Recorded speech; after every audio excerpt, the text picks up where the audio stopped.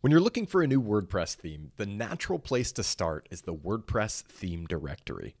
This is where thousands of developers release their themes to the WordPress community absolutely free.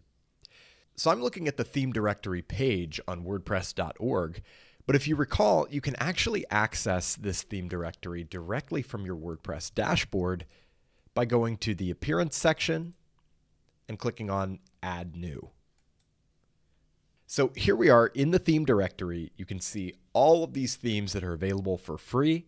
You can see the thumbnails to give you an idea of what the theme will look like. And then you can click on a theme for a few more details and a rough preview. So like I said, this is probably the best starting point for finding a new WordPress theme because there are so many options and they're all free. So if you find one, you install it, and you end up not liking it as much as you anticipated, you haven't really lost anything but a few minutes of time. So no big deal. You can always find another theme. Now, when you're looking for a theme, of course, you can just scroll through the list and see what catches your eye. If anything does catch your eye, you can click on it again for the details and to get a look at the preview. And then if you like it, you can install it right from here. And then optionally, you can go ahead and activate it on your site, or you can go back to the themes section to go ahead and customize it, or to keep browsing other options. So I'm going to keep browsing.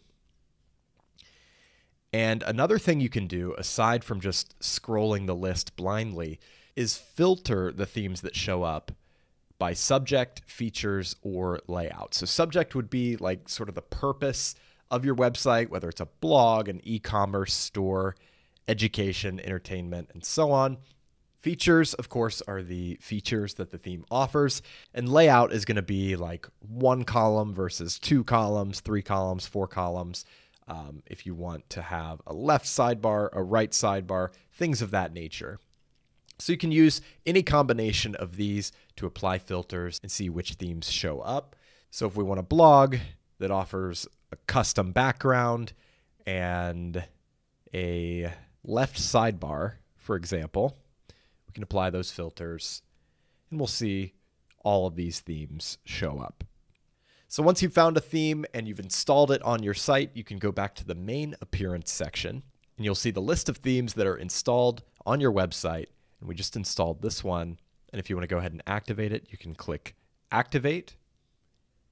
And then if we visit our website, you can see the new theme has been activated. And let's just take a moment to appreciate what a difference that made. Just activating a new theme, a couple of clicks, totally free, and we have what is essentially a completely different website. Now, of course, there's a lot here that we're probably going to want to edit, a lot of customizations we're going to want to make for this specific website, but it's a really significant improvement in terms of aesthetics. And if this is the style that we're looking for, this could be the foundation for a really great website. So we'll just scroll down here and get a full look at everything.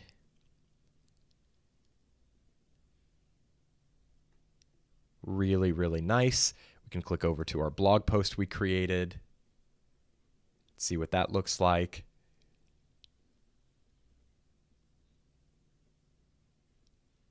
We would have to edit this text color because the default text color in this particular theme is going to be too light for these backgrounds. And those are the things you'll have to sort of check and catch when you change your WordPress theme. But yeah, that is a quick introductory look at the process of finding and installing a free WordPress theme.